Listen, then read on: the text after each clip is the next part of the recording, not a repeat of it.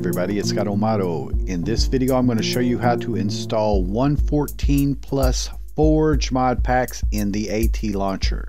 Okay, the ATLauncher is a pretty nice launcher now that it's updated to be able to handle curse packs and curse mods, and to create your own packs or browse for existing mod packs. Some of the most popular ones are on the launcher already, or you can add vanilla packs. You could do forge packs, you can do fabric packs. Very nice options here, clean interface. So let's look at how to do a curse pack. So basically we want to go to the CurseForge site here and browse for a mod pack that we would like to add. Now I'm going to do a small one here just to save some time, so I'll do this oddly vanilla pack. Okay, so we need to copy the URL to our clipboard and then go back to ATLauncher, and it'll recognize that that is on our clipboard. So here I am in the packs tab here, so I'll choose this add curse pack button at the top. Okay, and you can see it already pre-fills the curse URL that I copied. Now if you downloaded the zip file from Curse from the file section, you can browse for it here and add it there as well. But we just hit the add button to get the window, and then it'll pop up a window letting us know which version that we want to install, if there's more than one, if we want to lock the pack or whatever, and so then we can install it. So you'll see it's downloading all the resources and everything that it needs to install the pack. Again, this is a smaller pack, so it shouldn't take very long, and we'll let it do it. Now you can see it's installing Forge now, so it's installing the version of Forge needed for the pack. And then I do believe also on first installation or first launch, you'll have to do some things as well. All right, so it says the pack's been installed. You can find it in the Instances tab. So we go to the Instances tab over here, and there it is, oddly vanilla. Okay, so we can edit mods if we want, disable them, select them, or whatever if we didn't lock the pack.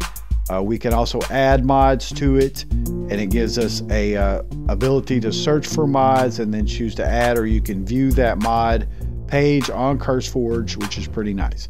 Okay, but let's just accept the base pack. We may want to go into some settings if we need to adjust our memory. Here it's saying initial memory RAM. That's definitely not enough, so we can adjust that. I'll make it 2048 would be fine probably for this pack. And that's the initialized, but then you can set the maximum, so you have a global setting where you can get 6 gigs as well. If you need to choose a different Java or put in Java arguments or whatever, you can do that here, or you can accept the global ones, which you would do in settings under Java Minecraft. There's the settings there. Now it goes without saying that you actually need a Minecraft account. You can configure that in the Accounts tab. You can have more than one that you could switch between, but you need to have that account and logged into it. All right, so back in our Instances window, all we'll need to do is hit play, and then it'll do the launch. Now it's showing the log and all that, which is good because you can see your progress and what's happening. And then of course if you get an error, then you can upload the log, or you could copy the log and put it on your own pasty or paste bin or something like that, so that you could share it with developers to let them know what a problem could be. So very nice features. And then of course you have access to all of the social media links for the ATLauncher here in this log window.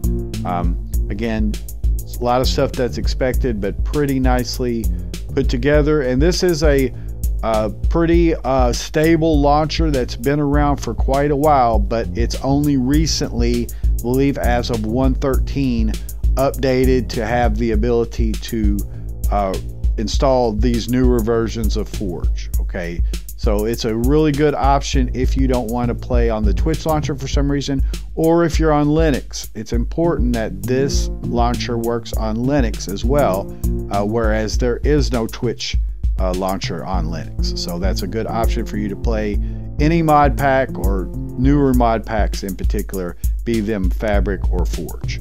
Okay, so we're about finished with our launch here. Everything seems to be going well. Of course, we're going to see the amount of memory and stuff that's been allocated and how much we're using. So you could make a decision to adjust your RAM by looking at that message as well. So that's quite nice. Anyway, so we had a launch on the pack. Everything's good. So we have now installed a 1.14.4 Modpack, Forge Modpack using the ATLauncher. And it's always available here in your instances for you to manage. So you could clone, make another copy of it. You could delete it. You can open the CurseForge if you need to check for updates or something like that on it.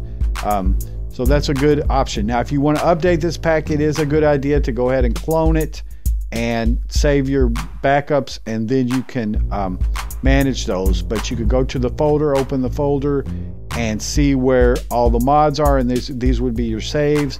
So if you're updating the pack, you would want to copy your saves, obviously.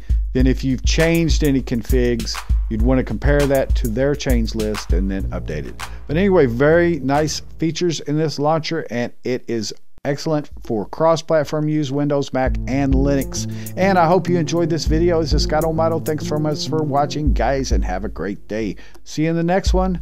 Bye-bye.